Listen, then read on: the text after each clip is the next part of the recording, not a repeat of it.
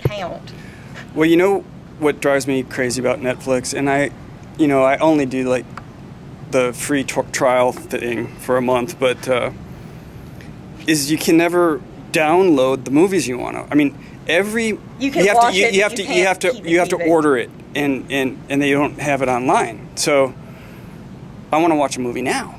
I don't want to wait and have this thing come in the mail. Oh, see, I have Netflix Instant, and it just does it. Yeah, but it's not like, for instance, if you want to watch Star Wars. Right. Nope.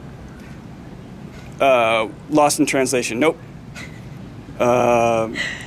It seems like every movie I want to see. Nope.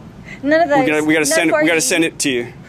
I don't know, but why is that? Because I think it's a studio thing. Oh yeah, okay. Because I was trying to watch Paranormal Activity 2, but I hadn't seen Paranormal Activity 1.